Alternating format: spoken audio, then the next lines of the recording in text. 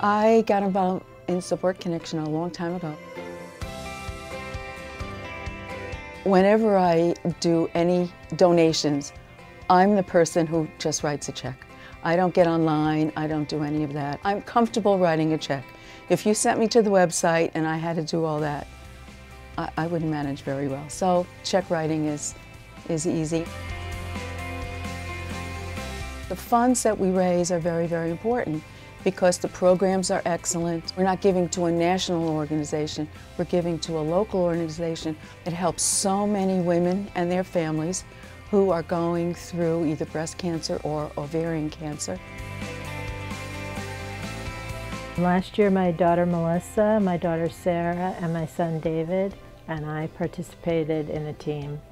We were not an official team, but we all walked together. My son went around on his lunch break and raised like all kinds of money. So, you know, I was really proud of him that he did that.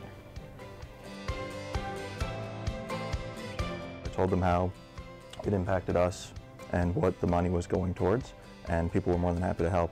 I think every single person I went up to donated something. We just walked together and raised money together, but we were not an official team, so this year somebody's going to help me because I'm not good on computers at all.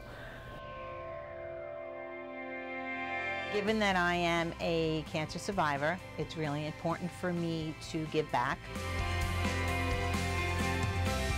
The best way to raise the funds for this is to go on and set up a personal page for yourself.